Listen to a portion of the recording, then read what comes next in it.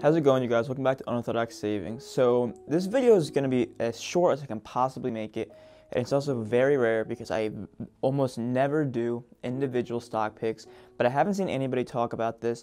This is a very new stock, and I just want to get into as much details as I can. So I'm sure almost all of you have heard of Amazon, Alibaba, America and China's biggest e-commerce companies.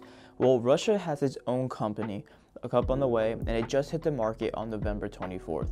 Now, this company is not new by any means. It's been around since the 90s. So all the way back in 1998, this was listed as just an online bookstore and nothing more. But throughout the years, they started selling more and more. So 2019, Forbes magazine has listed this as one of the top 5 internet companies. Now hold on, before I go any further, I just want to let this be known, this is for entertainment purposes only. This is not financial advice, so please do not copy what I do. I just like to share with you guys what I am investing in. So just to let you guys know, I picked up a small position in this company because I do think it's a great company. It got valued at $6.2 billion when it was first listed. And in 2019, it had a 93% growth rate, and then 2020 had a 152% growth rate.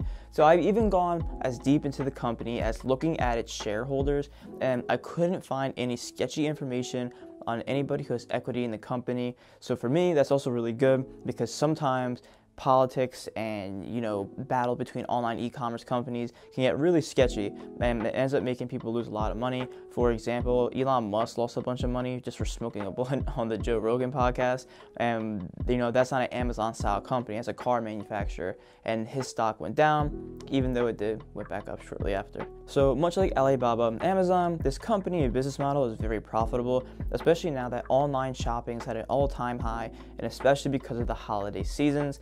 Also, this company has raised $990 million when it hit the market, beating the target price from $22.50 between $27.50, because right now it's sitting at $40 a share. I ended up getting into this company at $38 a share. So like I said earlier, I'm only having a small position in this company, and I do plan to hold on this for a while. As of right now, it's marked as a $7.16 billion market cap, making this a mid cap stock. So, bigger hands can get into the stock and push the price up. And I've also noticed the volume of the stock is also very low.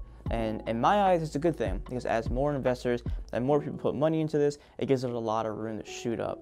But in my personal opinion, and especially in the longer term, this company is going to have to show more proof of actual numbers, as meaning profits, to have bigger hands and bigger news articles to come out and really boost the stock and make the stock known throughout the world.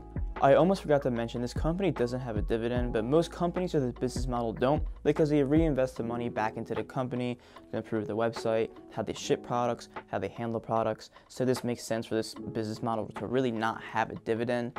And as of right now, this is just on my watch list. I'm just throwing out the information you guys need to know right off the bat. And in upcoming weeks, I'm going to give more and more information on it. I just haven't seen any other YouTubers talk about it, so I figured I would just let everybody know now and then provide more information later to see how this stock is actually going to perform. Just like all of my investments, never invest any money that you can't lose, and have a plan.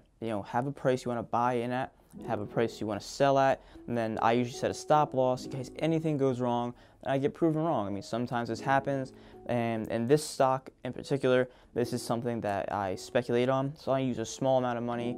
I'm not putting a huge amount in, so I'm only getting around 10 shares, but I'll keep you guys updated. Thank you guys very much for watching. Please don't forget to like and subscribe, and I'll see you next time.